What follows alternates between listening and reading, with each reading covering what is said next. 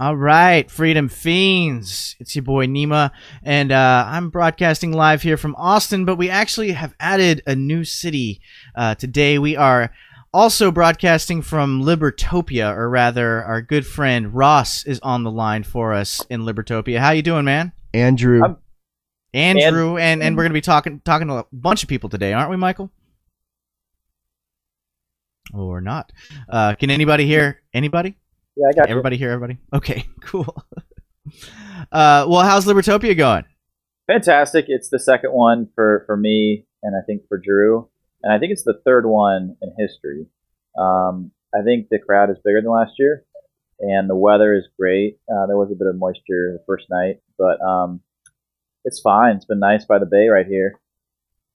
Now, why hold an event called Libertopia that's liberty-minded in a place like California? Can you explain to me the understanding behind that? Yeah, seriously. I think just because it's at a very nice hotel. It's like a Hawaiian-style hotel, Humphreys by the Bay, where they have like legit performers here, like Chris Isaac or like real acts that you come and see at this venue. Courtyard style, and the hotel's like $150 a night. So a lot of people that are coming to this event are just here for the day, and they're staying at like a Ramada or whatever. And a lot of people actually just live in the area. So I guess because you're in Southern California, 10 million people, and comparing it to Pork Fest, it's a very different crowd. There are a bunch of agorists here, like Jillian from Stateless Sweets and Freedom Feens and Don't Try on Me and Coplock. But there are a lot of academics, a lot of tables with books on them, books and pamphlets. We brought the color. We bring books. Yeah, and I'm selling coffee and things like that. Dude, your coffee looks amazing. Like coffee and silver. Yeah. That's like where I want to be. Coffee and silver. Wait. How can coffee look amazing? I don't know, man. Pictures with of whipped cream. Well, I'm selling the coffee for $2 a cup, and then for an extra $1, you get whipped cream and Ghirardelli on it. So it's the upsell. For 30 cents a product, I charge you an extra $1. You should sell Goldschlager type coffee, like with gold flakes in it, so people could poo gold.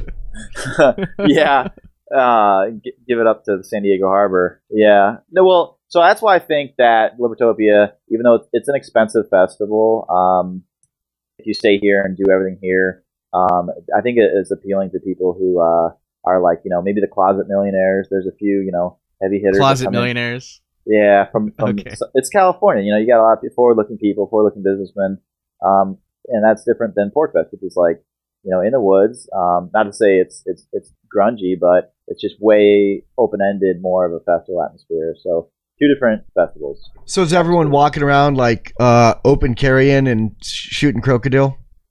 No, not here. No.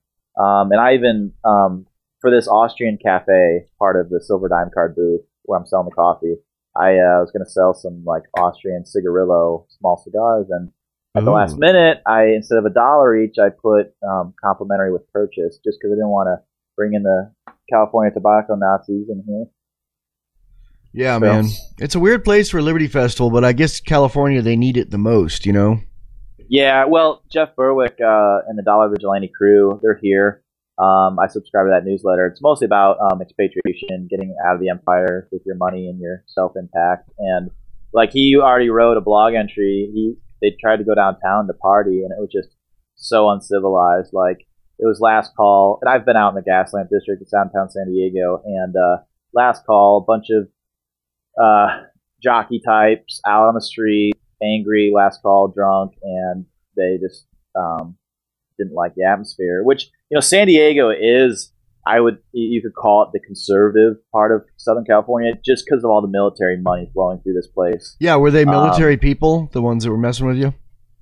No, not me. I wasn't with his crew. But yeah, it definitely rubs off on the other part of the population. Even if you're not ex-Marine or ex-Navy, you probably like kind of cheer for the home team, so to speak. A lot of these guys at the bars here. So that's what you're dealing with in San Diego. It's the so-called conservative part of SoCal. There's a lot of military money here. Just across from the hotel is Coronado Island, which is a big the most prime real estate in Southern California, and then it's paved over, and Chinook helicopters are taking off and drowning out the speakers here. So, yeah. So that's what's a little bit like bothersome is that, yeah, there's these nice houses and nice boats, but I just feel like how much of that is dirty money, you know? Who have you gotten to hear speak so far? Has anybody blown you away with their brain yet? I have not been attending the breakout sessions, which that's simply the small rooms surrounding the courtyard, just because I've been vending. But the main stage where the main speakers are the ones that are the keynotes. And yeah, Doug Casey's been honored this year for Lifetime Achievement Award. And he spoke, and Stefan Molyneux is the MC. He's keeping it light and lively and sarcastic. Doug Casey, his keynote was pretty cool. It was basically about coming to terms that you're not going to convince everybody. Explain, don't convince. America is not a place; it's an idea. And so he's a globetrotter. He's got the means to do it. So he got a lot of perspective around the world that it's not just in America people that love freedom. There's a lot of other countries that they instinctively don't trust or really even respect the police or the government. They know it's a gang. And the trouble is, in America, they pledge allegiance to the gang. The rest of the world knows that they live under gangs. So, maybe it's better to live in a place where maybe it's a second or third world country and they know that, no, these guys are legitimate. We just pay them off and they go away. Yeah. Was Doug Casey pushing his Argentina property on people, or was he trying to convince people to do that? Yeah, and I've looked into it. Right off the bat, though, he said, of course, it's you pay probably $100,000 for a lot, and then another $100,000 to build something on it. It's not for everybody, but that's not even that much more expensive than doing something here in the States. I mean, if you build your own house on a lot, in a more expensive part of the country, that's pretty comparable. Yeah, and it's on a vineyard, and you get your own personal cut of the bottles of the yield, and then whatever the yield that you don't take, you get sold on the open market. You get a dividend of that. So very cool model. Nice. And I think so like an anarchistic version of people getting dividends in Alaska, but yeah. Nice. And it's in northern Argentina. It's very hard to get to, but it reminds me of like Sedona. I have not been there. I've seen a lot of pictures. It's the Tuscany of Argentina. And that's what he says, too, is like Argentina is freaking messed up. Cristina de Kirchner is an idiot. There's like so many capital controls every 10 years that it's just laughable. But, and I think it was a PJ O'Rourke quote, not that I'm like a big fan of him, but he said like, thank God you're not getting the government you're paying for. And down there in some of these screwed up countries, yes, they're overtly more socialist, but they don't have the methods to carry it out like they do in the U.S. So that's something. And I think you're right about the people not giving them as much legitimacy as they do here. Like, I feel like people here can't ever break out of the concept that you have to have this group of people doing this, and it doesn't matter how much evil they do. That's just the way it is. Yeah. He talked about and Jeff Berwick and some of these other expatriation guys. They say, maybe go down to some of these millionaire resort places where the millionaires are trying to escape socialism, some of these gulches. And, if you know how to play guitar, some of these millionaires' children want some private guitar lessons. Maybe they want to learn about Austrian economics, teach them, do a Rothbard course, and then live in the village 5 miles down the road on $300 a month. Just think about what's a service. What can you sell to some of these people? So that's very inspiring. And then the other parts of the festival, there's a lot of just fine-tuning late night discussions and stuff, but just like Pork Fest is, late night discussions. Does Stefan Molyneux partied up with y'all and knock a few shots back, or what's going on with that? No, I have not seen him. I've not seen him walking around after sundown. Okay. They had a VIP Sovereign Awards banquet. $75 a plate to honor Doug Casey and some of the other guys. We were joking. we were drinking in the courtyard like, oh, we're going to go make a 99% sign and go bang on the window. Well, Ross, we're going into a commercial here, and we're going to come back and have someone else on. Thank you very much for helping us out there and for coming on the Feens. Okay, guys. Check you later. Bye, man. Worms. Nice. A science fiction comic adventure from Big Head Press. Quantum Vibe. It's year 2523. There are colonies on Venus, Mars, and Mercury. brain implants and artificial gravity.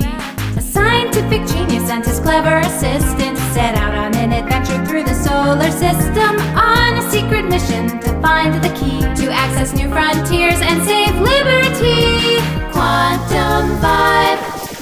There's a robot girl and zany creatures made with genetically engineered features, and corporate villains crave the opportunity to steal a profit from others' ingenuity. A scientific genius and his clever assistant set out on an adventure through the solar system on a secret mission to find the key to access new frontiers and save liberty. QuantumVibe.com. Want to search porn in private? Or maybe you just want to talk to your friends without some tech goon hired off a pizza box snooping through your private thoughts. MetroPipe VPN is a secure computing service operated by privacy-loving anarcho-capitalists. Accounts can be had for as little as $7.50 a month. They take Bitcoin, don't keep any logs, and hate nanny intrusions as much as you do. Get a 25% discount by going to metropipe.net/fiends. That's metropipe.net/fiends. The Fiends. Freedom Feens. We got more from Libertopia for you here. Yeah, we are live from Libertopia here today, even though we're not there. We're live courtesy of Drew, the Silver Dime Card Guy, and Ross, the Silver Dime Card Guy from Don't Tread on Meme, who make Freedom Feens dime cards, by the way. So if you're at Libertopia listening to the radio, I'd say, what are you doing listening to the radio, man? You're at Libertopia. So we got a guy go out on there here. And buy some Fiends buttons. Yeah, we got a guy in here right now, Jonathan Logan, who, Jonathan, did you get some Fiends buttons? You're going to get some for doing this interview. Yeah, absolutely. I have some. Okay, cool. He's a buddy of mine. We talked before. He's a computer security expert, and he's speaking there.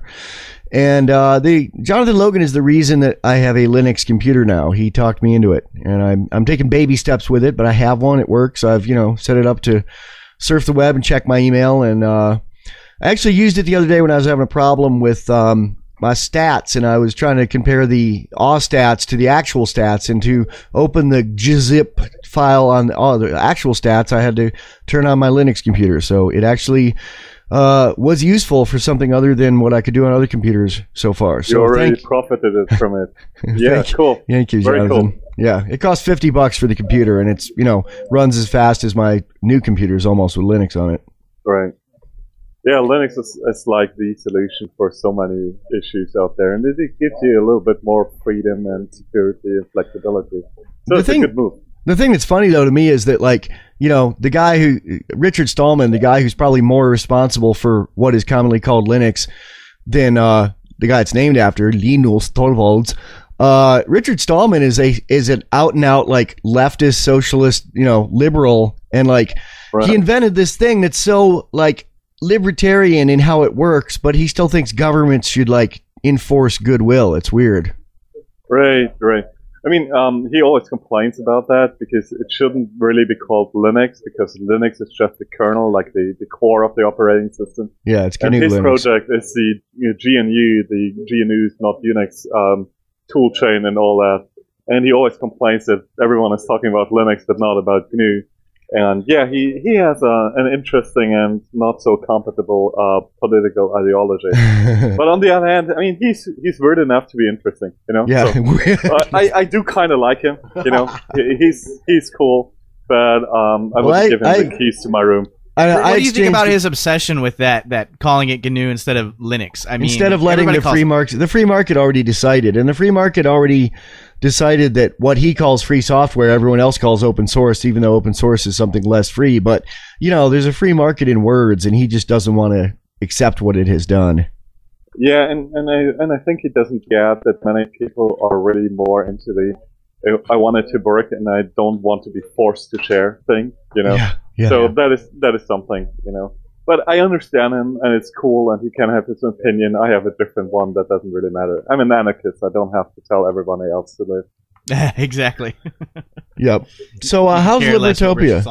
Have you spoken yet at Libertopia? Yeah. We had our talk yesterday, and it was pretty cool. We have maybe 20, 25, 30 people there. And it didn't work out that well because it was very stuffed. The talk was too much content for the time, so we really flew over the heads of the people, and I'm very sorry for that, and I have to make a public apology for that. Did you film it for YouTube? Is it going to be publicly available? No, absolutely not. I mean, you know me by now, and no, there's no recording. Why? Because you're invisible. Right, exactly. The slides will be online on shadowlight.cc. What were you trying to accomplish with the talk? Like, what's the kernel of the talk? We had two talks that belong together, and you'll be talking with Frank later, who had the second talk. And his first talk was about freedom and theory and practice of black market business. So it was talking about informal markets, informal market business analysis, business calculation, and how to stay secure, how to get rid of the police and how to not open yourself up to raids and theft and robbery and stuff like that.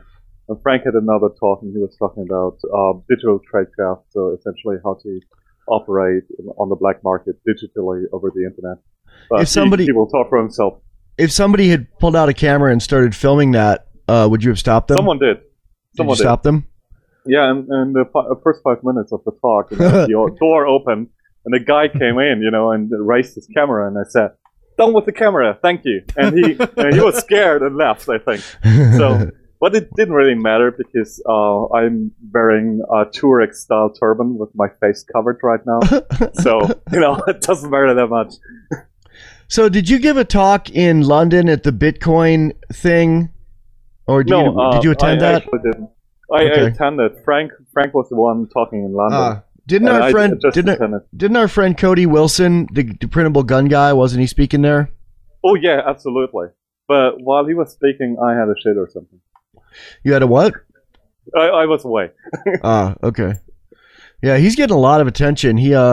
I talked him into doing his first interview. He was shy and like, I don't ever want to do interviews, and I talked him into it. And now he's doing like 5 interviews a day for mainstream media. It's kind of cool. Right.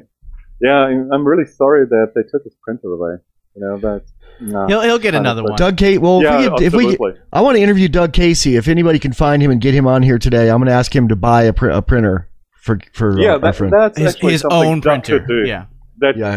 He's a libertarian millionaire. So right. So tell us. We should collect a little more about Libertopia. How is it, and what do you think, and what kind of people are you meeting and conversations you're having and stuff? Well, I mean, first thing, Libertopia is like the South California Freedom, how do you call it? Woodstock Festival. Yeah.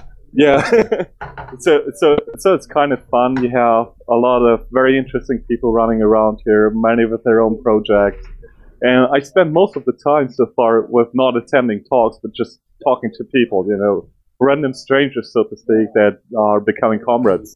So there's so much going on, so much discussion here, and so much, building friendships and relationships. So, I mean, everyone not here is really missing out. Well, that's us. We're not there. We're missing out. You got anything else to say before we get someone else on? Yes. Next year, you should be here. Okay. All right, man. Okay. Thanks, Jonathan. See you, man. Take it easy. So here we are live from Libertopia, and Drew is having a fist fight to determine who the next person is on here. How you doing, Nima? I'm doing good, man. It sounds like there's some kind of spanking going on there. They got some aggression going on. It could be voluntary, Hello? Hey, who's this? Hi, this is Frank. Jonathan? This is Frank. Hey, Frank. How you liking Libertopia? It's pretty cool. Excellent. So did you give a talk today about computer security? Yesterday, actually, about digital tradecraft and the need for escrow and the counter economy. Yeah. Are you one of those people who is not a fan of SSL certificates? Yeah, kind of. What do you think could replace those that would be more free and open and not controlled by one place? Ooh, tough question. Yeah, probably some sort of distributed system where you have similar to Web of Trust and PGP. Can you speak up a little bit? You're really quiet. I said kind of like a distributed system with a Web of Trust similar to PGP or something like the Namecoin system. Cool. We're going into a commercial here. Do you want to stick around and talk a little bit after? Sure. All right. Freedom Feens, live at Libertopia. How you doing, Nima? Good, man. We got to go to the break now. Yeah. Yeah. See, we should just left it at that. Yeah. I know. Ugh, I'm so sick of looking at Steve's wedding pics, and I'm all out of passive-aggressive comments. What else am I supposed to do at work all day? Sick of stalking your ex on Facebook? Yeah. Are you all out of cute cats and autocorrect mishaps to lol at? Duh! Freedom Feens to the rescue! The Feens now have a blog. Read all about the latest tyranny today. Dream about lip pair. Laugh while Western civilization collapses. Just click on the cat icon to the right of freedomfeens.com. Freedom Feens blog. Read it! You've read books, attended lectures, and you know the Constitution well enough to know it's a well-crafted blueprint to create an ever-increasing federal empire. But there's still one thing missing. Buttons! Freedom Feens now has buttons. We have Freedom Feens, Anarchy Gumbo, and 2 designs for guns and lead the road to freedom. Wear them with pride. Use them to start conversations with statists. It's only $6 for 4 buttons, including shipping. Go to freedomfeens.com and click on the link at the top that says Buttons. It's the Freedom Feens live From Libertopia. It's those darn fiends. Got it. And we got Frank Braun on here. Frank Braun is a internationally known computer security expert, Linux, white hat hacker kind of guy. How you doing there, Frank? Pretty good. Hi. So what are your impressions on Libertopia? Tell us about Libertopia. I mean, it's my first time and I liked it a lot. Like mostly anarchists here and a very frantic crowd, interesting talk. So I would highly recommend it. Frantic, I like that. That's my kind of crowd. Do you consider yourself an anarchist? Absolutely. Excellent. Yeah. Tell us how what you do as far as furthering digital security can help to further people's own personal freedom and anarchy itself. I mean, you're probably familiar with agorism and crypto anarchy as a concept. So yes. We think that this is a valid, like the most promising approach for more liberty in our lifetime, and so we try to get the tools out into the hands of as many people as possible. And for that reason, we're starting the project shadowlife.cc this month, where we put on tutorials and theory text and privacy news and teach people who are not IT professionals how to use this stuff and be able to have a career in the counter economy, so to speak.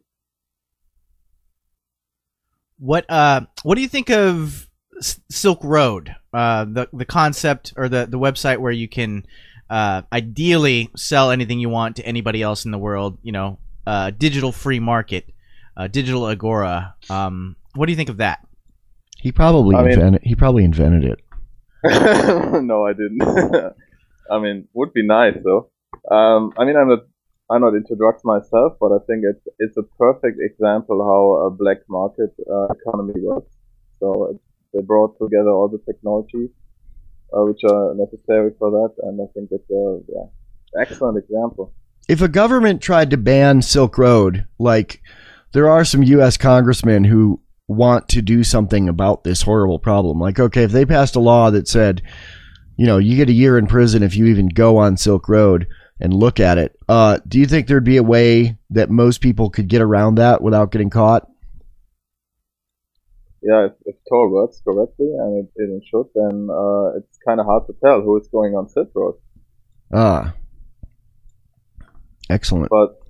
But I think that the most likely attack will be the Bitcoin system itself. So the governments try to crack down on Bitcoin. Would there be a way to still use Bitcoin if it's cracked down on? Hopefully, yes. How? I mean, they will probably start with attacking the exchanges so that you cannot buy Bitcoin via money, wire transfer and stuff like that. Yeah. And then you would have to switch over to over-the-counter exchanges, meaning you meet people like face-to-face and buy Bitcoin for cash. Yep.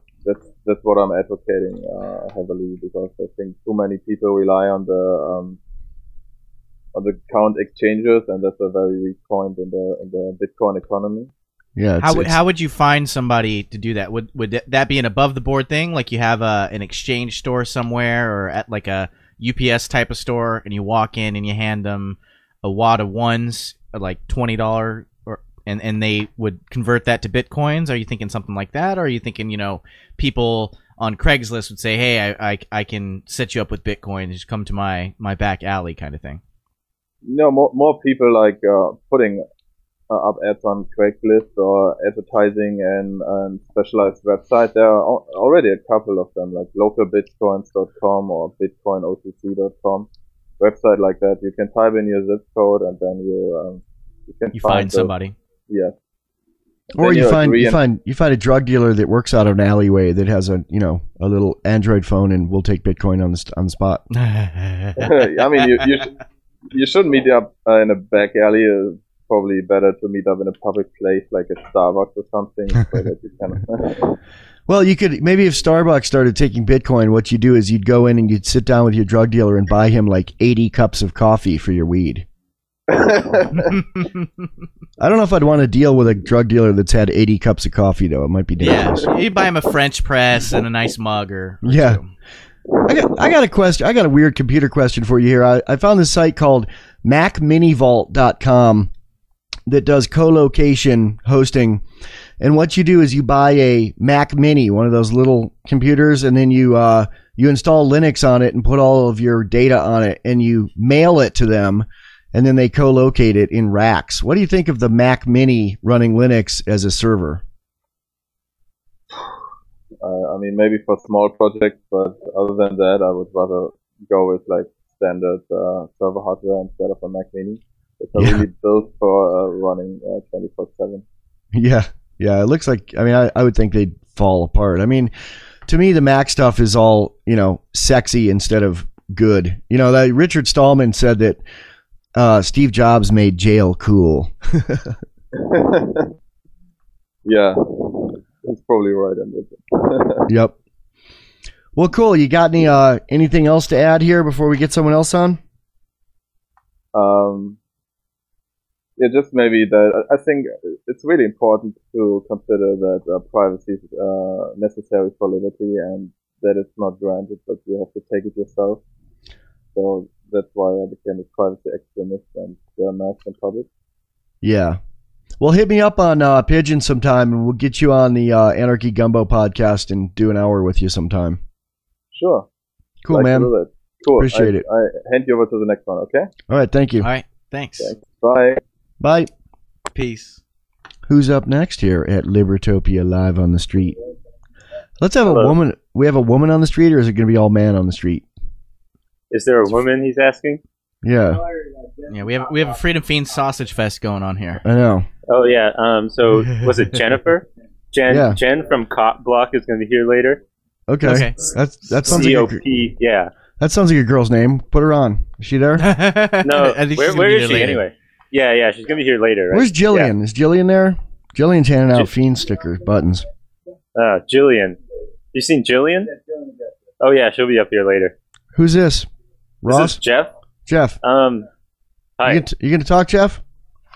Yeah. Am I live? Yeah. What's your last name, Jeff? Lim. Lim. Lim. All right. How do you like? What are you doing there? Are you a participant? Are you just?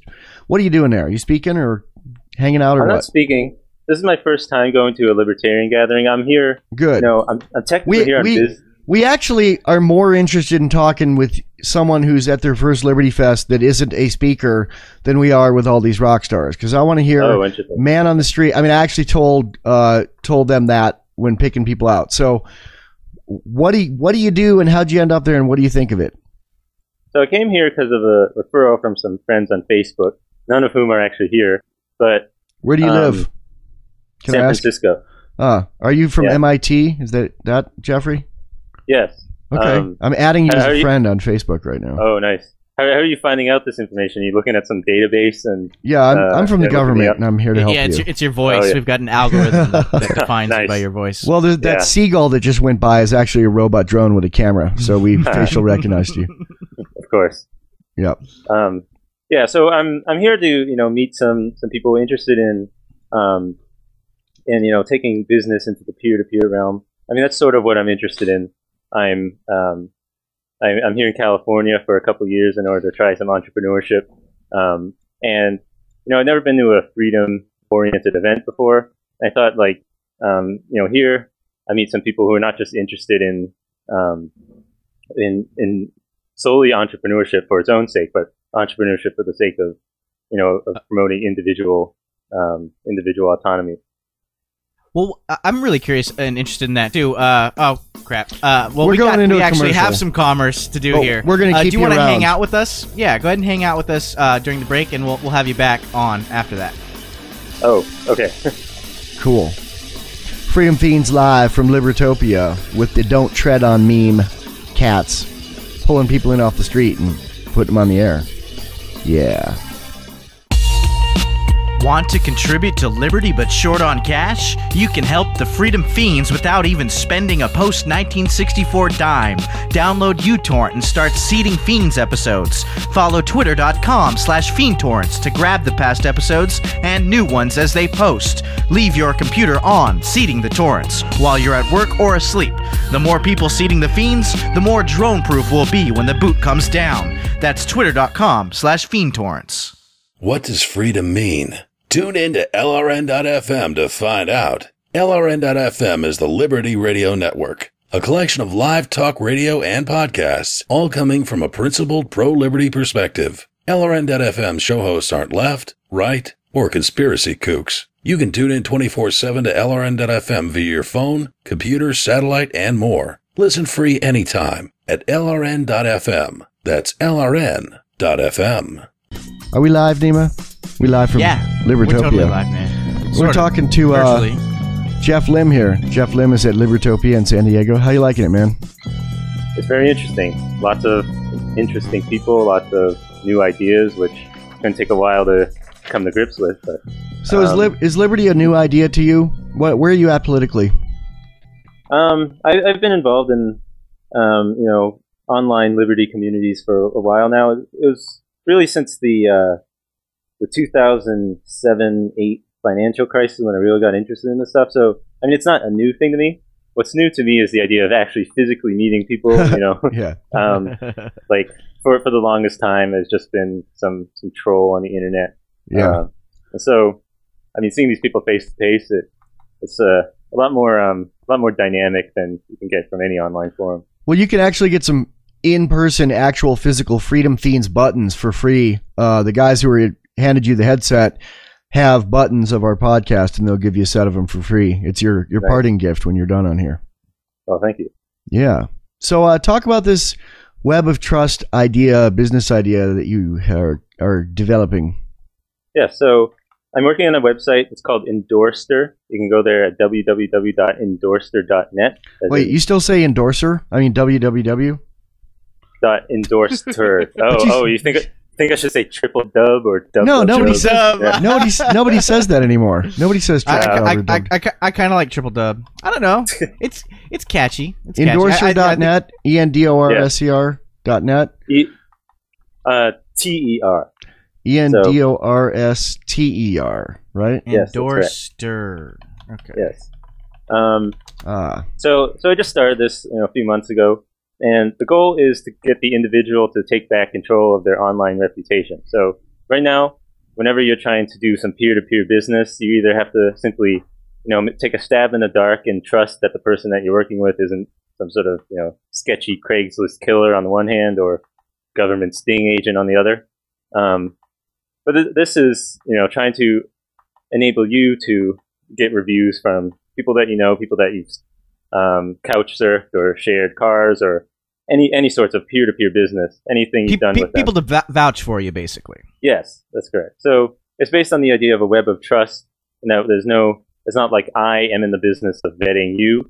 It's that you are in the business of vetting the people in your network. And then this way you can hold people accountable to a certain extent for the things that they do and increase your flexibility in being able to engage in all sorts of peer-to-peer businesses. And this would be confirmed that the person is who they say they are with some kind of double key encryption or signature. So That's an idea that's down the pipeline. Uh-huh. So right now, I'm trying to keep it as simple as possible. A lot of the people in the sharing economy business, like couchsurfing.org and ride sharing and those sorts of things, it's not really heavy into the whole like strong crypto crowd. I mean, I do have some ideas in the back burner for taking this into like a Bitcoin like service so that nobody has to trust me at all. But for now, I'm just trying to keep it simple. So there's no online, there's no encryption involved. Well, I'll drop an idea on you. You can have that we've been discussing. We're not programmers or anything, but we're very interested in crypto anarchism. We've talked on the Freedom Feens before about, like for instance, like how copyrights, patents, and trademarks. We're totally anti-IP. The only IP I kind of believe in is trademarks, but I don't think it should be enforced by government. I think there's a way that you could have your Rolex watch and prove that it's a Rolex watch and not from, not a copy, by having some sort of trust signature with some company like yours verifying it. Right. So you just like wave your Android phone over it and read the little, QR code on it or something, or a 3-dimensional holographic one that couldn't easily be replicated. And you'd know it's a real Rolex, or you'd know, this record actually came from this person. If you're interested in buying the MP3 from the person and not buying it, copied from somebody. Yeah. I mean, so that's another application, that when you're buying physical goods from someone, you need to trust them, at least to the extent that you don't know exactly what those goods are until they arrive, So all this sort of information asymmetry problems are things I'm hoping to address. But it's interesting that you should say, in verifying your identity, because, it's one of the sort of uses to which Facebook and LinkedIn and sorts of things are sort of forced into having to serve this role of verifying your identity. But that's not really what they're for. You could create a fake Facebook account. You could do whatever you want. It's just another future thing that is going to come down the line, is to verify your identity without linking it to your actual identity, if that makes any sense. So it'd be anonymous. Like say, I don't even want to use the example of a prostitute. Well, let's say prostitute in a country where prostitution's legal. A prostitute who delivers a good service. People like what she does, but she doesn't want her name and address findable because there might be someone stalking her. Right. So she has a nom de plume. So a nom de plume. So would your system allow for being anonymous yet verifiable? Yes, that's it's very much at the core of what I'm doing. That I don't ask for anyone's email address or Facebook account. And I mean, you can create a million accounts. Well, don't create a million accounts, so they don't have the server space for that. But you can create as many accounts as you want, or as many names as you want, and it's up to you to manage which names you use for which purposes. So I believe some of the people that you just talked to earlier, the masked vigilantes. I know who they really are. I know who they really are. But go on. Well, you'll have to watch out. But well, I'm in their circle. I'm in their circle of trust, and we verified with voices over Pigeon, and we know, that's how we did it. But that's not distributable. Well, basically, what it would be verifying is that the online identity, whatever it is, whether or not it's tied to a real identity or not, that it's trustworthy. Right. And so you could be that prostitute, and you could get the reviews, and no one would know what those reviews are for, but they just know. And then you could have a second identity as a babysitter on Saturday nights. And I mean, fundamentally, it's the same thing. Fundamentally, it's about being honest and trustworthy, and whatever context you're in, having that information makes it that much easier to do business. What I worry about and what I wonder, though, is because we were thinking about this, I think when we were discussing Silk Road, actually, is what about somebody who was, an undercover cop or some kind of state functionary who decided to do something like this and was really good for a while? Like they accumulated like deep cover, and then started selling feedback, and then started selling poison as drugs or something, or arresting people. Arresting people. How could you stop that with your system? How could you prevent that? So, I mean, fundamentally, it's not an easy problem to solve. It's like, you can always, if you're willing to invest millions and billions of dollars into building a reputation in order to get one drug dealer, then all the power to you. But, and they are, because it's not their money. Yeah, it's not their money. They steal it. Care. But I mean, in comparison to the way that it exists, this my service would at least allow people to to have a little more trust than exists now. Like on the Silk Road, not that I know this, but on the Silk Road now, the only way you can know that someone's not a government agent, or the only way you can even suspect that they're not an agent, is that they have a long record of dealing drugs or whatever. But all that depends on the Silk Road. And if you want to become a new person, then it's really hard to establish that. So for me, at least, my service allows you to take your reputation from one context and bring it into another in order to help, make it easier for you to start anew and start building your reputation there. So, I mean, yeah, it doesn't solve the problem. It lowers the barriers to entry in a lot of services, though. Mm-hmm. Yeah. Cool. Sounds So good. is it functional now? Like, can we start using it? I'm on the website. It says sign up. Like, It works. Like, there aren't a whole lot of features yet. It just launched a little while ago. And you can poke around with it. And if you have any questions or feedback, you can email me at info@endorser.net. How do you spell endorser? Endorser. It's yeah. ENDORSTER.net. Yeah. ENDORSTER. TER. Yeah, I think you're missing the T, Michael. I have it in there, and it's saying Heroku no such app. Yeah. You want me to send you a link? Yeah, send me a link. Yeah. That's why you need the www. But, See? This is what you get for using free services. yeah. Yeah. So I see it. Okay. You got it now? Okay. Well, you should sign up for HostGator then and use our affiliate link because they're doing great. We're having no problems with them, and they're 24/7 available, and they're cheap. Yeah. Yep. Go to freedomfeens.com, and there's a link over on the right. Well, it's been really good having you on here, and good stuff. Good work. Jeff Lim. Yeah. And thanks a lot, man. Yeah. Thanks for having me. Worms. All right. Peace. Yeah. Go get your free Freedom Feens buttons from the guys that handed you the mic. Yeah. Have a good day. Thanks, man. Right. Yep. Bye. Live from Libertopia. That's such a good idea, and it's... Is that fun? Hang on. Hang on, y'all. We're still on here. I'm hanging. Gun Training with the Non-Aggression Principle, Volume 1.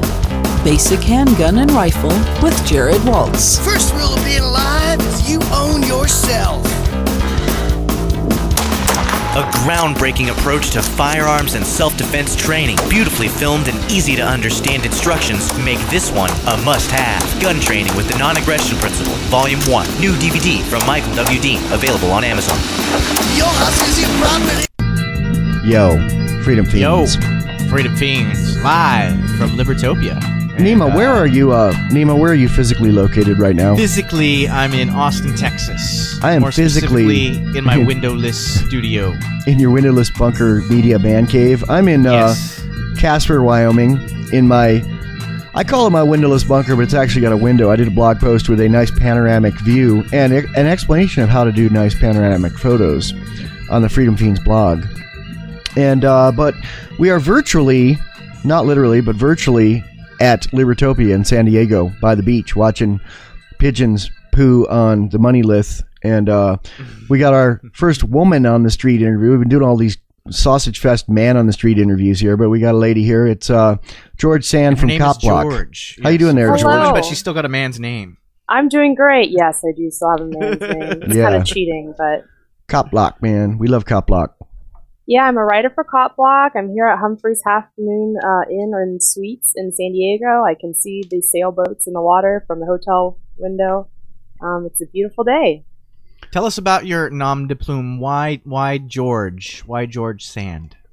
You know, it was pretty random. You know, I'm not a particular fan of George Sand or anything. I just thought it was a cool name. My friend's pen name is actually Curra Bell, which is one of the Bronte sisters' pen name, and I thought, hey, I'll take on a pen name as well. And George Sand is just kind of a cool historical figure, and she dated Chopin, so I'm a huge fan of Chopin. So I thought she was kind of badass that way. I mean, she was kind of, I think she was a socialist, unfortunately, but for her day, she was kind of a badass because women weren't allowed to write, and so she published under a man's name, and she's kind of a cool character overall, but that's about it. You're one of the main writers at Cop Block, right? And longest running, one of the long running ones, right? Yeah, I'm kind of one of the longer running ones. I remember when I first saw an original George. Yeah. Yeah, original George. I remember I saw when Cop Block was first started by Ademo, he put out a tweet, and I was like, wow, this organization has a really cool name. So I reached out to him. I sent him a couple of links to my articles, and I said, hey, I'm kind of writing about police brutality as well. Check me out. And he said, I'm just getting Cop Block started. It would be great to have a few writers on board. And so that's when I started, and I think early 2010. Ademo's out of prison now, or jail now, right? This week? He sure is. He got out on Thursday, which is when Libertopia kicked off, and we were all really, really happy to hear that. Is he there? He is not here. I'm sure he's busy doing Liberty Blocking things cops. as usual. But Blocking cops right. and getting his freak on. Yeah. Yep, absolutely. Yeah, there's another organization called Cop Watch, and they're the lefty ones, and the anarcho-capitalist one is Cop Block. We like that because it's more forceful. Right, and Cop Watch, they get annoyed with us a lot. We have a couple, I don't know about recently, but at least when we first started, we had a few trolls from Cop Watch who would, look at our Facebook page every day and call us copycats and not the real thing, and that sort of thing. Yeah, they want to have a monopoly. That sounds very leftist to me. Right, very right. statist. In And they fact, want to fix the cops, whereas Cop Block just thinks we don't need them, right? Right, absolutely. That's probably the main difference. Watch, who watches the watchers, right? They probably just want layers and layers of people. You can't more fix the cops, man. I mean, think about the Rodney King thing. The Rodney King thing was the first real Cop Block, Cop Watch kind of thing before those organizations existed, and it made international news. And the LAPD are more corrupt than ever. It didn't fix anything. It got a couple cops, slapped on the hand, and that's it.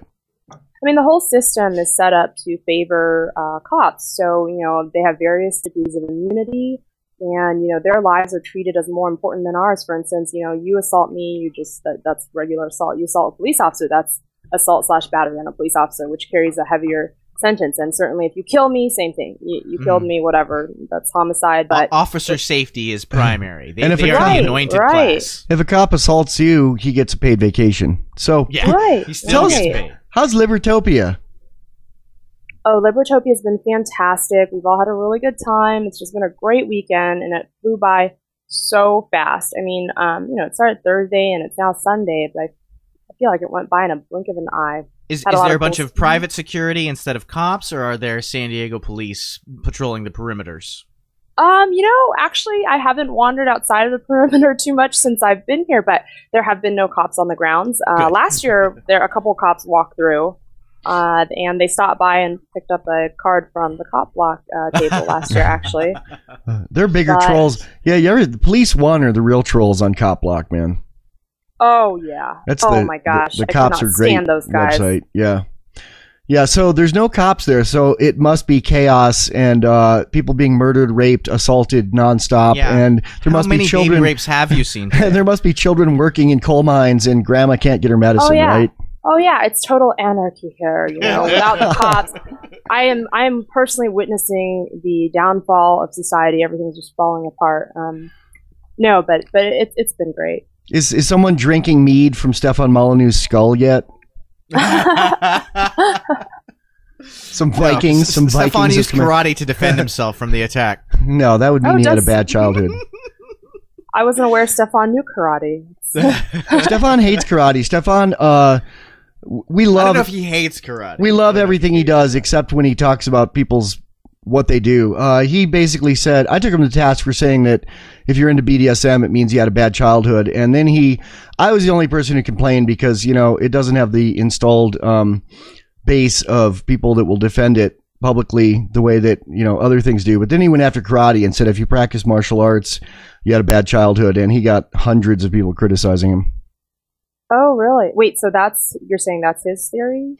Yeah, his theory. He said it. We were just not making my fun theory. Of him for it. Yeah, we're just. Oh, really? Interesting. Yeah. So, is the reason cop blockers go by pen names to prevent some sort of retaliation from the cops as far as harassment? I'm sure that is a concern. On the other hand, there aren't that many cops that, we have Police One that trolls us, obviously, but I don't feel like. But you're not on the SPLC watch list yet. I don't know what that is, but I sure hope You're not. you're nobody until you're on the SPLC watch list. You will be on the SPLC watch list because you guys are somebody. Oh, great. That's the Southern Poverty Law Center, which started about 20 years ago as, they were amassing a database publicly of, violent neo-Nazi groups, and then they expanded it to constitutionalists, libertarians, peaceful gun owners, etc. You're freaking kidding me. Wow. Nope. That's And ridiculous. Henry Rollins donates a lot of money to them, which is interesting. Well, I don't want to bring you into all our beefs here. Tell us more good about Libertopia. Yeah, there you go. Nima, it's just turn been up a little bit, great Nima. Weekend. Okay, I think I'll just get closer to the mic. Sorry. Yeah, go on. Sorry, George. Libertopia. George. Oh, no problem. No, just been as good as it was last year. A really good time. People are just drinking, socializing, learning a lot. I've been manning the cop block booth pretty much the whole weekend, so I didn't go to as many of the little lectures they have in the rooms as I would have liked to. But other people have, and just a great variety of people here. Everybody's having a good time. I would Has really the Cop encourage- Block booth been pretty popular there? I know my little brother loves Cop Block, and we went down to 6th Street the other month when he was In down Austin. visiting. And down in Austin where all the bars are. And he was showing everybody his shirt saying, "Hey, check out Cop Block." And he was showing it to the cops like, "Hey, you guys suck." I don't think he said that, but he was saying, you guys should check out this website. It's really cool. Has the booth there at Libertopia lot of traffic or what?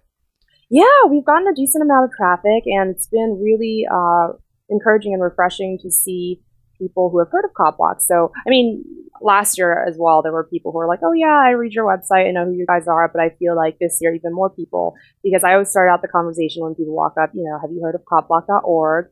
And this year, I would say much more people were like, "Oh yeah, of course I've heard of you, I've read your website," and so that's really encouraging to hear, and really glad we're getting the message out there. So that's very exciting. Do you want to say hi to Frank Fidati? He's a big fan of Cop Block. Yeah, he would be happy about that. Yeah, I would love to. Just say hi. Hi, Frank. Hi, Frank Fidati. I'm really glad you read copblock.org. We support. We really, really appreciate your support and readership. Yeah, and he's written an article for Cop Block, which when Pete gets back, he said he'd put it on. Well, we're going into break here. It's been really good having you on here, George Sand from copblock.org. Thank you for having me. And you're wearing a gunsandweed.com button, aren't you? I am wearing one right now.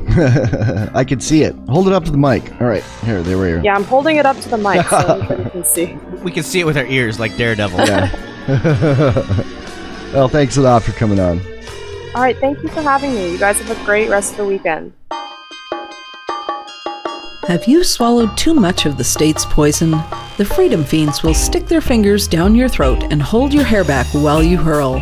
Check out the new show, The Freedom Feens Agenda, on Adam Curry's No Agenda Global Radio.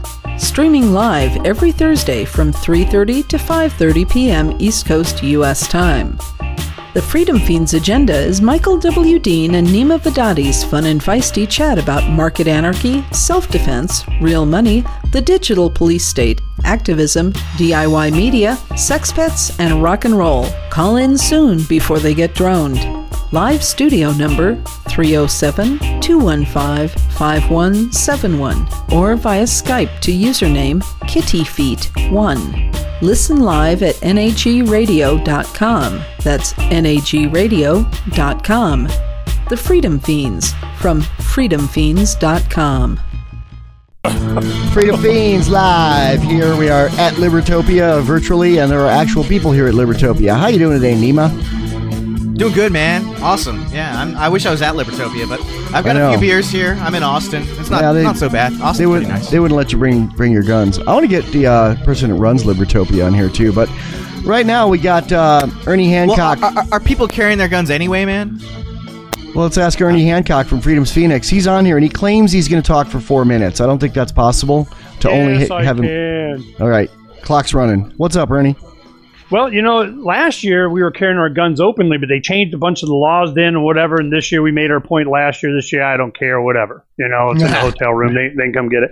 But I tell you, the thing that's happened at Libertopia, I'm really glad. Sky Conway, that is the prime director here, and he has brought together a lot of the old and the new voluntarist movement, and everybody gets to hang and meet with each other and the presentations, and we all get to see just how how tight the movement really is. And, a lot of people coming in new, they'll see it as small. But, for those of us that have been around, it's like we're excited we get a dozen people to show up for something. All of a sudden you get hundreds of people, and we're like, woohoo. And they go, there's only 300 people here? And we're going, God, man, where you been? This is so, it's representative of just a lot of things.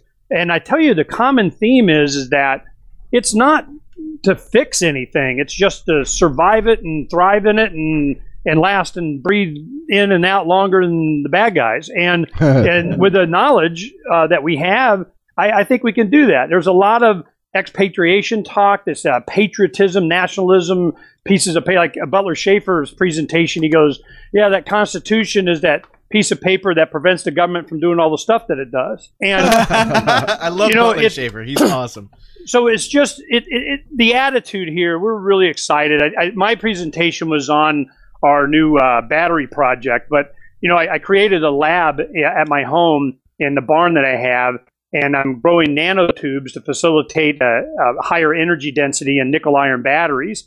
And the thing is, everybody's like, "Oh wow, this is such a cool project," and I'm going, you have to understand, it's not that is what is so important. It's the atmosphere, the idea that you can just go to your garage and Generation Next and just figure this out themselves and quit waiting on everybody else. Eisenhower gave this speech, and everybody equates it to this military-industrial complex thing. But if you read it, he was like, or watch it, that was just a side effect of being ruled by a scientific, technological elite of the state. And going out and recruiting all the bright minds in service of the state instead of for themselves or freedom. So we need to counter that with, man, you don't need to be doing this. This is the evil empire of. And that's already started to happen. Just in the last 6 weeks of me really pushing what I've been doing, and the last 2 editions of the e-zine, go to freedomsphoenixezine.com, and you'll see what we're doing there. And I tell you, when I first saw, there's a movie, it's called Thrive, and there was a Thrive movement, and we got Foster Gamble here. I'm going to turn it over to him in just a minute. All right. This is a real treat for you guys. But what Foster did, he was from the Procter & Gamble family. He had some resources, and he was asking, what's the truth? And as I got to know him and watched the film and interviewed him and so on, and he's written for the e-zine, what happened was it was his son that introduced him to Austrian economics, and all of a sudden, oh, now's the time to pull the trigger and make the movie because I get it. Before, the elite family thing, you'd tell her just dysfunctional. I mean, they got this elite, arrogant mentality of we not only can we rule you, in fact, we should as a favor to you, And so as time goes on, you start to realize that, wow, not only can we take care of ourselves, we can do it a hell of a lot better. And this Thrive movement really focuses around on energy. Oh, and he should break some news. You going to break some Kentucky news? You want to do that a little bit? Come on, give him a little. Anyway, you can ask him about it. But right. Put him on. The big that powers that be, they do not want us to be able to be independent of the grid because, then you're not dependent on them. And declaring your independence is being independent. And I'm telling you, man, this is what he is all about and what I think we should strive to be in food production and energy production and, ignoring them production because I'm telling you, it's already started, and I'm just doing everything I can to help facilitate. I'm going to put Foster on so you get a good out of him. Thank you. Foster Gamble from Thrive. Yeah, your Freedom Feens. Hi there, Foster here. Hey, Foster, how you doing? Love your movie. I was going to have you introduce it, but Ernie did, and everyone's already seen it anyway because it's great and it's popular. How you liking Libertopia? And I'm going to link it, by the way, here on the Freedom Feens. How you liking Libertopia? Hello? Foster? Hello? The energy machine overpowered the phone. Is he apparently. there? Is he there? Can you hear me now? Yeah, we can hear you now. Foster. Okay, great. I guess I didn't have something in my headset. Okay. We thought that right. We thought the central scrutinizer cut you off there. So I was going to say, everyone's seen the movie, everyone hasn't, and if they haven't, I'm gonna link it. ThriveMovement.com. And Ernie just explained the whole thing. So how are you liking Libertopia? Ernie's the only guy I know who can explain that movie in a minute. Well, Ernie said he was only going to talk for 4 minutes, and I'm like, that's never happened. But he talked for about 5, so we got about 4 for you before the break here. We can have you on more after if we need to. So So how are you liking Libertopia? So I'm having such a great time just talking with people who are really willing to think for themselves. As you probably know, it's not easy to find a lot of people like that out there in the world these days with the level of indoctrination and duping that is going on, particularly in an election season. So it was really exciting to be able to present the movie here. We had a great reception and a dynamic conversation afterward. It was the first presentation where I didn't really have to try to explain what the liberty concept was.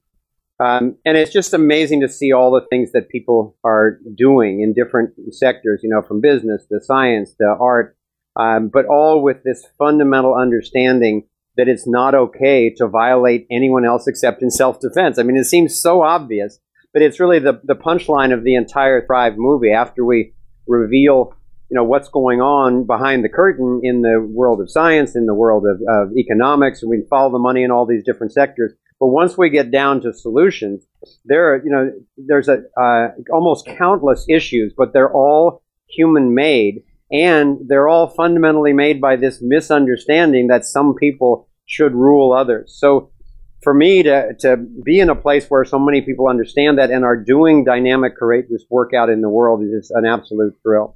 Are you a gun guy?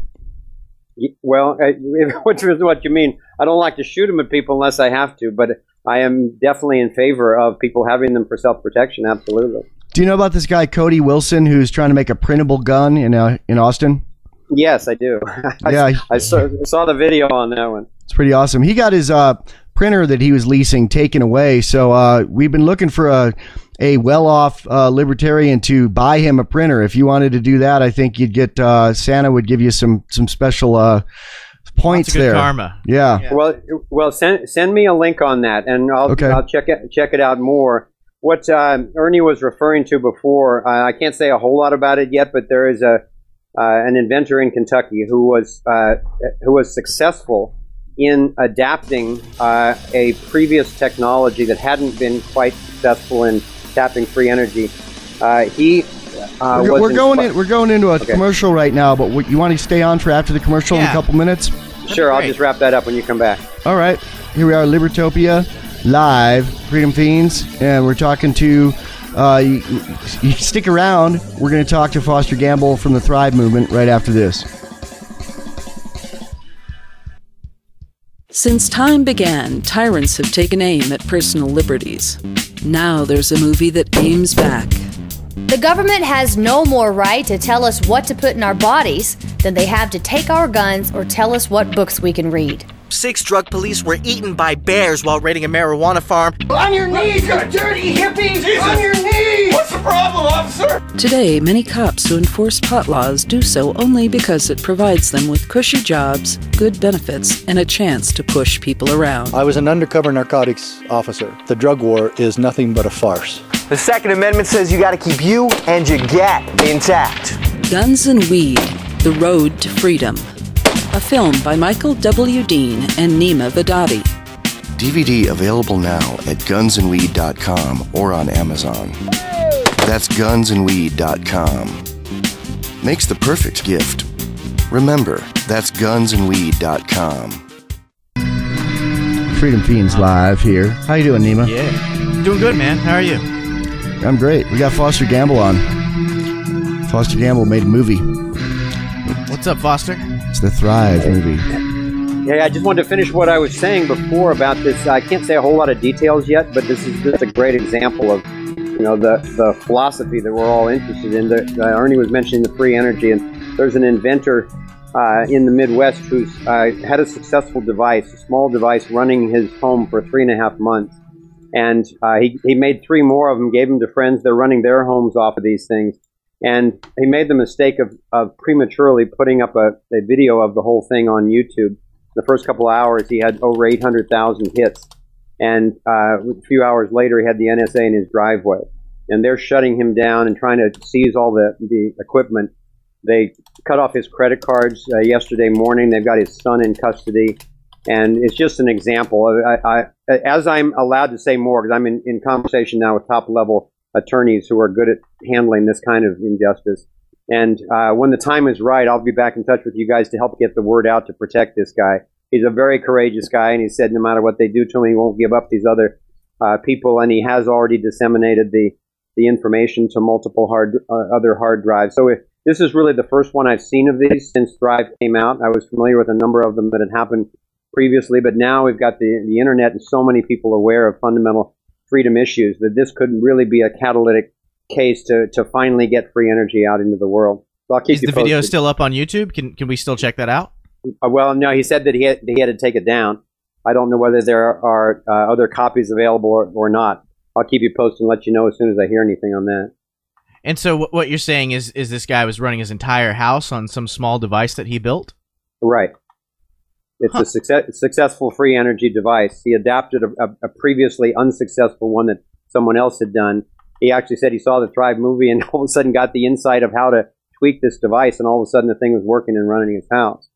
Could we get like details on that? Like that sounds like something everybody should have access to the information. Yeah, it's huge, but I want to get the advice of these lawyers. Just like he shouldn't have put it on YouTube before these devices were all over the place and he had appropriate security and legal protection and everything. I don't want to say any more specifically about it until the lawyers advise that it's the right time to do it, because these guys are very experienced. There's no way like somebody else could like post it. It seems like if we all had access to that, like, I mean, there's not enough NSA agents to come get us all, right? I mean, if everybody had that at once, exactly, wouldn't the problem be solved? Well, I think so. And but I don't, I'm going to make sure not to violate his plan on this, but I think that was his original intention. He just was a little naive about how quickly they would come down on him if he went public at all. Okay. Mr. Gamble, I wanted to ask you something. I have a favorite podcaster of mine. His name's Ben Stone, and he's kind of got some issues with, I guess, the Thrive movement and the Thrive movie. And I was wondering if you would be okay with addressing some of those concerns of his. I know he's not here with us, but sure, I'd like to paraphrase him and go ahead and ask you. Sure. Well, he's under the impression, I haven't seen the Thrive movie, so I'm kind of an intermediary here, and I can't really make a judgment one way or the other. But in his view, it's like the Thrive movement isn't calling necessarily for true free market or Austrian economics, but it's more of a greenbacker thing, to where it's tied to wanting the Congress to run the money supply, the fiat money system, as opposed to having the Federal Reserve do it. No, that's inaccurate. One of the punchline of the entire film is a totally free society where no one has authority over anyone else. What we do is propose a three-stage strategy. The main thing I have found lacking from Libertopia so far is that there are a lot of brilliant people who on the philosophy, and a lot of brilliant people on what a free world could look like, but hardly any discussions, and I've heard no talks so far yet on real competent strategy, thorough, comprehensive strategies of how to transition from here to there. So we propose a three-stage strategy that acknowledges that as we're going toward a totally free society, we're going to be moving through minarchy on the way, and there's a lot of people who really would be in disastrous shape. Billions of people if the government system disappeared tomorrow. So what we're recommending is the same thing that Rothbard suggested, which is keep the goal in mind. Don't create any new violations along the way, but shrink the government down to ultimately, to nothing. But in the meantime, take care of the people who are truly desperate, who've been most disenfranchised by the system, but not with new taxes, but by cutting the military budget in half and getting rid of the interest of the Federal Reserve. And I personally am not in favor of giving the money making back to Congress at all. I'm personally in favor of just a complete free market on currency immediately, because we're in collapse anyway. But anyway, there's a three-stage strategy that honors some of the core ethics of both the liberal and conservative agendas, the best of that, but transcends them all. Something I saw this weekend that I thought was really interesting was they were taking the space shuttle to the museum in LA, and they had a lot of photos of it and video of it on the news and on the internet. And it was like being taken like some Soviet, it reminded me of like a Soviet military parade, taking it through these neighborhoods in LA, these really poor neighborhoods in LA. And all these really poor people were out like cheering, like, yay, yay, America. And I'm thinking, you're cheering the reason you're poor, It's kind of ironic. It is. It is. I do want to. Can you tell us a little bit more about the 3-step solution? Because you're right. We don't often talk about solutions. We kind of just assume that the idea is eventually everybody gets the idea. They understand the non-aggression principle. They understand how anarchy is obviously a better system than statism. Yeah. What are some of the, I guess, in the simplest, shortest form you can give us, what are the 3 steps? First of all, I recommend that anybody who's interested in this, go to thrivemovement.com and then go to the Solutions Hub.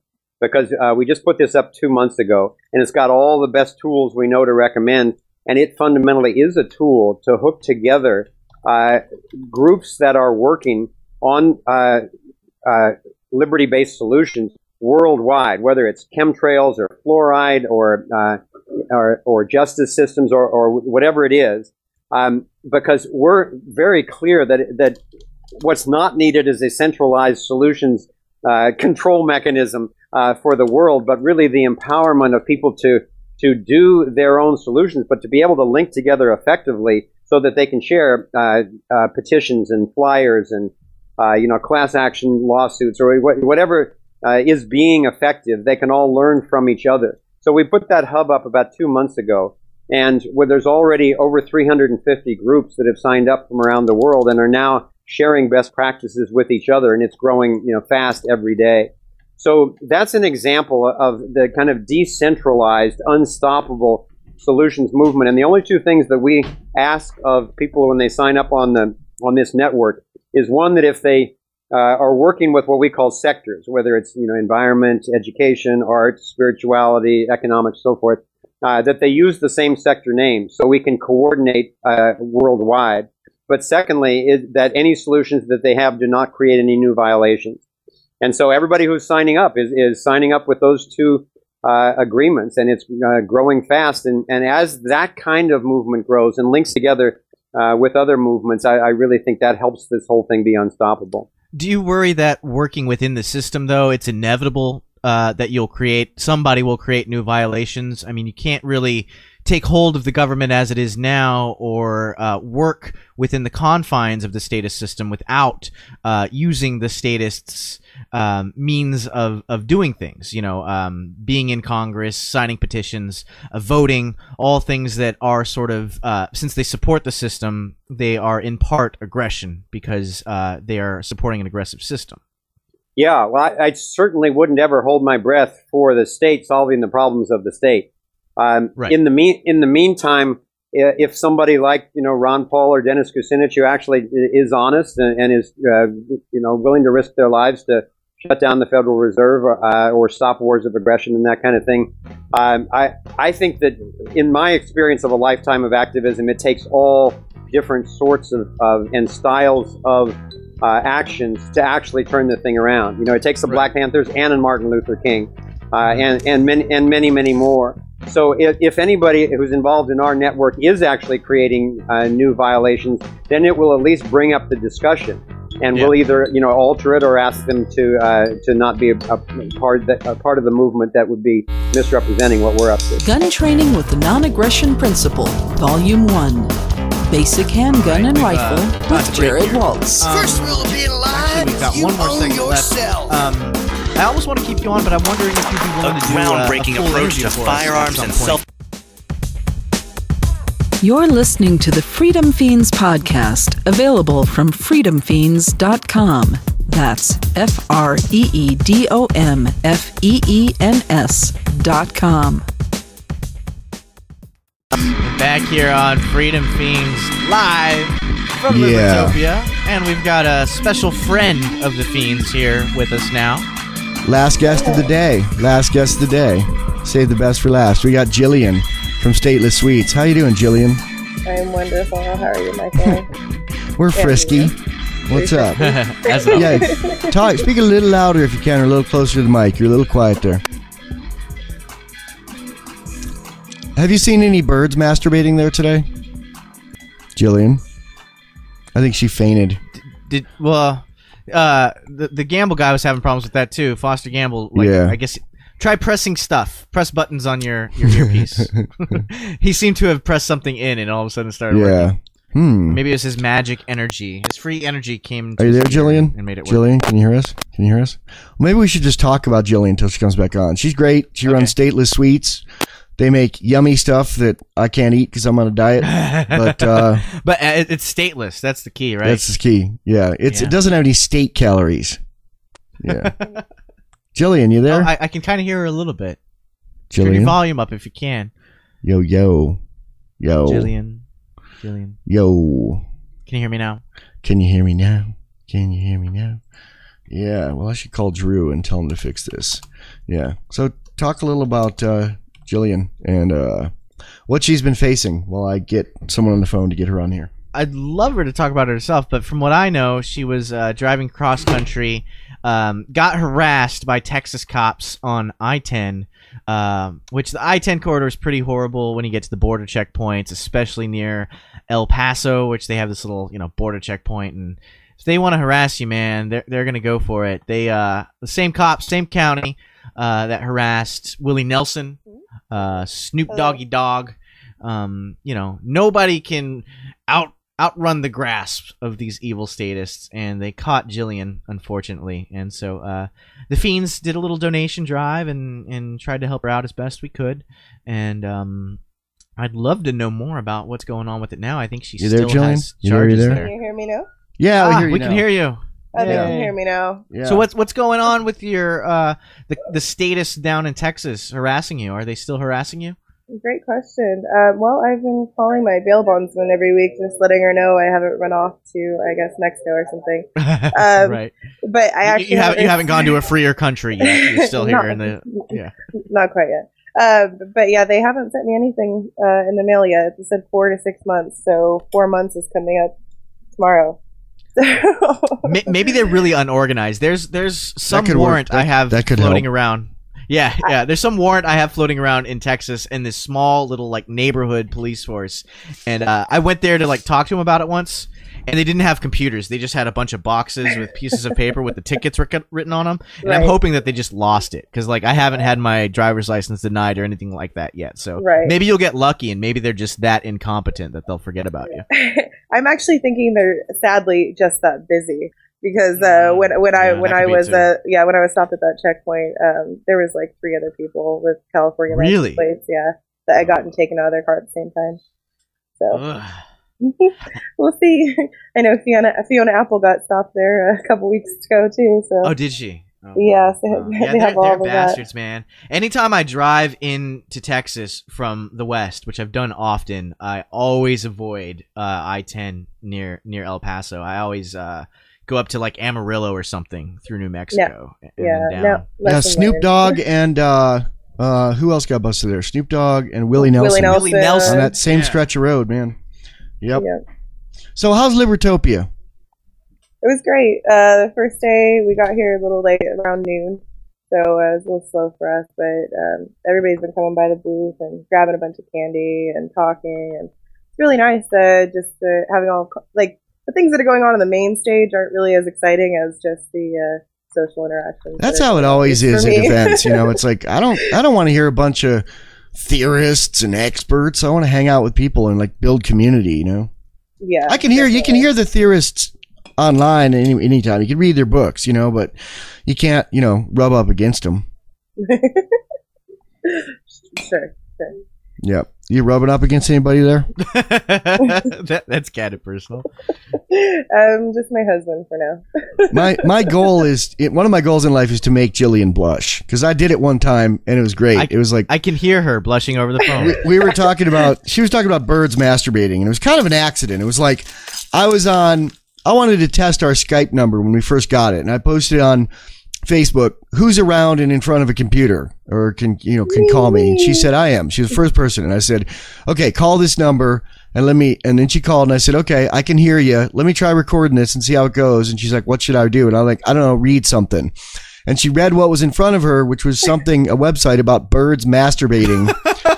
And I recorded it. Wait. Birds can do that? Yes. I feel all their means of Jillian. manipulating things are very sharp. They have talons and beaks. Do you really want that on your junk? They can rub on things. Oh, okay. How do birds masturbate, Jillian? I don't know how well I retained that information. I think Michael is more fascinated about that than me. Yeah, Michael, if you were a bird, how would you masturbate? But then a bunch of other girls on the Facebook, some people I know like Nikki and Emberly and a few other people got in on. I mentioned that, and it kind of became this thing that keeps coming up of like Jillian and her masturbating birds, like it's a circus act or something. And every time I blush, yes. You don't actually. I might pay to see that. You don't actually have masturbating birds, right? You just know they exist. I don't own any birds at all. No, I own dogs. Forget Stateless Sweets. It's all about the stateless beaks. Right? Let's do a masturbating bird show. Well, tell us about Stateless Sweets and how people can find it and what it is. Sure. Stateless Sweets is mainly an online agorist business right now. People can go to my website, www.statelesssweets.com. You can order from there. I have a ton of new candy coming on the menu every day. I just been in creative mode lately. So. What's your favorite stateless sweet? And describe it in very sensual detail so that we'll want to eat it. You're talking to a married woman there. You know that, right? Sensual, like your senses, like your eyes, your nose, your mouth, your lips, your tongue. Okay, good. Senses, good. sensual. I didn't say sexual. I guess my favorite Stateless Sweets candy is probably the caramel. It sort of melts in your mouth, and it has real buttery flavors and vanilla, and really just nice finish on it. It's not one of those chewy caramels where you get your teeth stuck in it. It's a nice experience. Do you have any salted caramel? I'm a big fan of caramel with like a little sea salt on top or like some smoky salt. Do you have anything like that? Oh yeah, I actually I made a ton of different kinds of caramels for Libertopia. I have salted caramels. I have some caramels that I called Friademo, salted almond caramels when you Nice. Yeah, and then I have chocolate caramels that I just came up with recently. It's just basically like a Tootsie Roll, but better. It's my son's favorite thing on my menu currently. So. Okay. You should have other candies that are named after people in the Liberty Movement. I'm trying to do that. People got to give me ideas of who to do that after. So feel free if you have anybody in mind to message me. You could have a Michael Dean smoked salmon candy. I think you should have a Cody Wilson printable sugar gun. There you go. And you do for the next indeterminate period of time, if someone orders something from Stateless Sweets, they will get some free Freedom Feens buttons with the order, right? Yep, absolutely. I have Until a Stefan supplies Molyneux left. karate belt, gummy karate belt. Gummy karate belt. Yeah. How about no, you wouldn't like anything with Adam, would you? The other Adam. Kokesh? Oh, no, not really. Well, I'm not Adam Coconut. The Adam Coconut. Adam Coconut macaroon, yeah. Yeah. Yeah, if you don't have anything nice to say, don't say it at all. I'm just going to go ahead and... Okay. Yeah, my mouth, but... Yeah. I'm a sweet girl. We'll just... Yeah, Stateless Sweets, sweet girl. Stateless Sweets. Stateless sweet girls. Yeah. Yeah. Score. Well, we're coming up pretty close to the end here. Do you want to wrap it up? Do you have any final thoughts on sweets or chocolate or the state or liberty?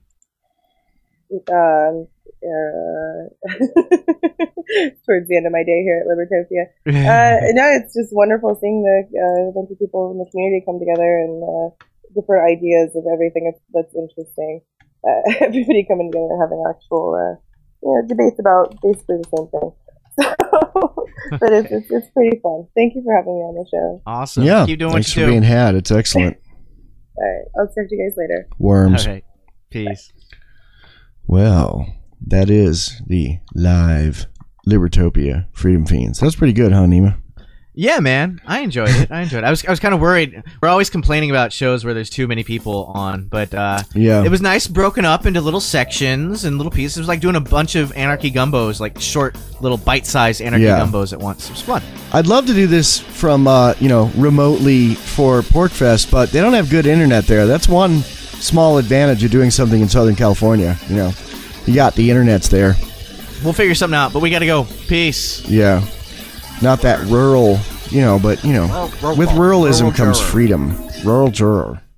We're not saying the Freedom Feens are the one true path to anarchist liberation, but it's a good one. If you want to put your voluntarist money where your mouth is, consider making a donation to the Freedom Feens. Go to freedomfeens.com and click on the spinning coin on any post. Then make a one-time gift via PayPal or set up a monthly contribution of as little as $3. Giving to the Freedom Feens helps advance education of horizontal liberation throughout the world. The Freedom Feens. We work hard, so send us some money.